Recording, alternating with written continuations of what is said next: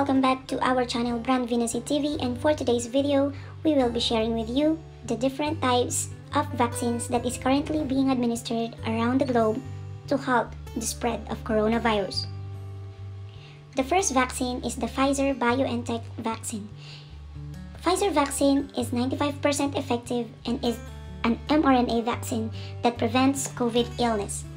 2 doses are needed in Pfizer vaccine with 21 days apart, and people aged 16 and older are the ones that can get the vaccine.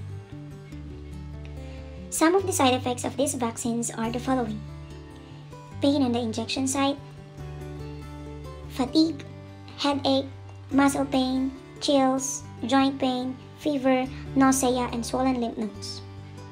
That is all about the Pfizer vaccines. The second vaccine is the Moderna vaccine, or the mRNA vaccine like the Pfizer vaccine. It is 94% effective, preventing the COVID-19 virus with symptoms.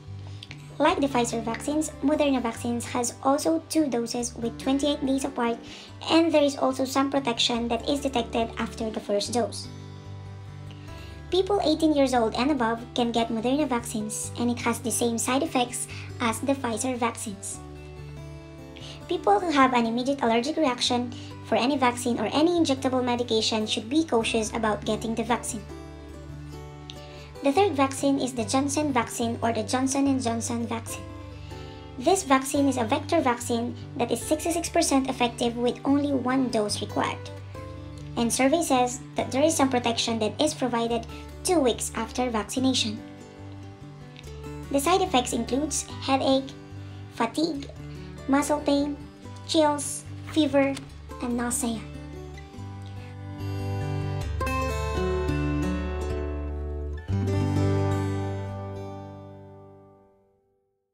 The fourth vaccine is the Oxford or the AstraZeneca vaccine. This was developed in the University of Oxford, that is why it is called an Oxford vaccine. Its safety is approved for people who are 18 years old and above. And like the other vaccines, 2 doses is needed in AstraZeneca vaccine, with the second dose 4 to 12 weeks later after the first dose. It takes about 2 weeks to develop significant protection against COVID-19, and to achieve the greatest protection, you will need the second dose. The possible side effects are pain on the injection sites, body chills, fatigability, and fever. So this ends our video, and I hope it will help you choose the vaccine that you need. But the question is, what is really the best vaccine for you? Expert says that the best vaccine is the first one that's being offered to you. As Burston says, the president of the research organization C4 Canada, all vaccines are working really well, and that's the bottom line. Some medical experts says, yes, each shot comes with a different efficacy rate, but that doesn't mean you can easily conclude that one is better than the others.